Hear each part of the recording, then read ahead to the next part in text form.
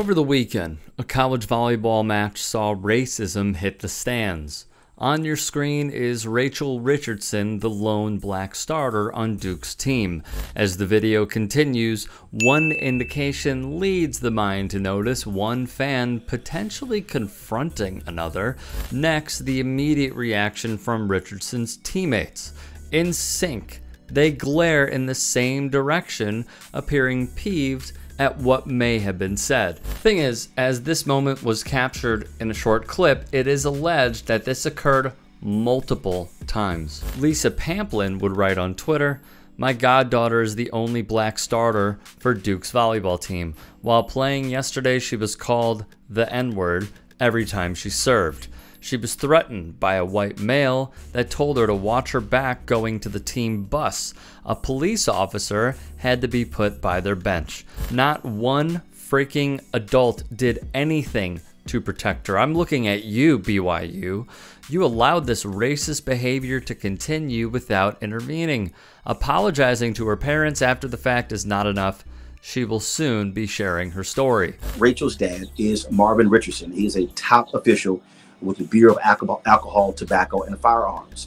I've met Marvin several times. He's a fraternity brother, an alpha brother of mine. What he told me was disturbing. What he told me was shocking. Roland Martin then gave us the scoop. He said that the captain of the Duke volleyball team, after the game, went up to the BYU head volleyball coach and told her and said, how could you, why would you do anything? According to Marvin, that player was told by Heather Olmstead, who's the head volleyball coach BYU, what was I supposed to do? At no point during this volleyball match did the BYU volleyball coach stop the game and address the audience and address anything. Here's the coach at Brigham Young, Heather Olmstead. The Duke Chronicle reports this of Olmstead. Marvin Richardson told the Salt Lake Tribune Saturday that his daughter was scheduled to meet earlier that day with both BYU Athletic Director Tom Holmoe and BYU Women's Volleyball head coach Heather Olmstead, but that Olmstead did not show up. Marvin Richardson emphasized that Holmoe was very remorseful from my understanding of my daughter's conversation with him. I think that is an issue, Marvin Richardson told the Tribune about Olmstead's absence. As far as I'm concerned, the coach is the first administrator on the scene. You are the coach on the floor. For her not to be there to give an account for what I believe to be nothing more than out of respect for the player and situation, for whatever reason she did not appear, that in and of itself sends a message. Pamplin noted on Twitter that the players did tell match officials of the incident and that no action was taken other than having a police officer come over and stand by the bench. She was threatened by an adult male and he wasn't arrested on the spot. In an interview with the New York Times, Marvin would add, "Here we are. It's 2022, and we're dealing with the 1960s issues. Richardson grew up in Fort Worth when it was still desegregating, per the outlet. The bigoted fan, who is not a BYU student, was banned from all athletic venues after the game. Still, there is no doubt Richardson was failed by those who could have helped."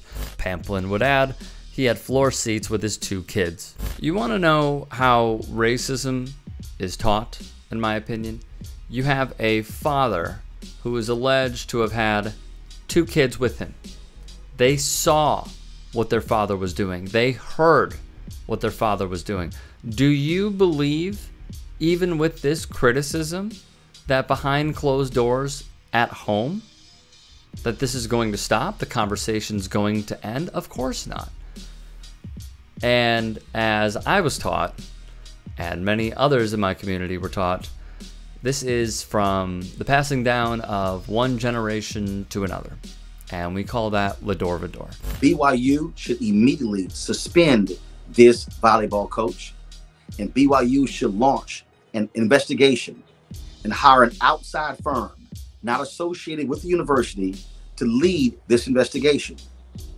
There's no way in the world in 2022 that a black student athlete, whether they go to BYU, Duke, or anywhere else, should be facing racial hostility when they are trying to play a game. After the match, Richardson released a statement on social media which read as follows: "The slurs and comments grew into threats which caused us to feel unsafe. Both the officials and BYU coaching staff were made aware of the incident during the game, but failed to take the necessary steps to stop the unacceptable behavior and create a safe environment. As a result, my teammates and I had to struggle just to get through the game, instead of just being able to focus on our playing so that we could compete at the highest level possible. They also failed to adequately address the situation immediately following the game when it was brought to their attention again. No athlete, regardless of their race, should ever be subject to such hostile conditions." BYU, whose student population is less than 1% black, has struggled with creating an inclusive environment for its students of color, according to a February 2021 report by a university committee that studied race on campus. The report found that the university lacked institutional support for its few students of color, failed to recruit and retain a diverse student body, and had a faculty far less diverse than the national average, with less than 7% of faculty members being people of color.